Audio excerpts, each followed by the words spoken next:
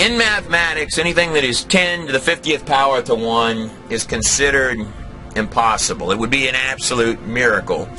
Just to give you a train of reference for that, 10 to the 82nd power is how many atoms are believed to be in the entire universe. Now, it was Roger Penrose that came up with this number here for the odds of a universe that would produce one planet that could sustain life like the Earth.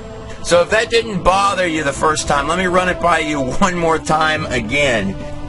One impossibility, another impossibility, So let me tell you what this means. Right now, while you're watching this video, by any mathematical construct, possibility, another impossibility, you and I are sandwiched right dead in the center of a place that should not exist. And that's just where we start.